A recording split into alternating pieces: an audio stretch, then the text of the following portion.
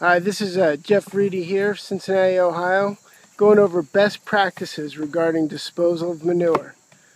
Mr. Reedy, what was your advice reference a pitchfork versus the potato fork? The pitchfork is only 3 feet.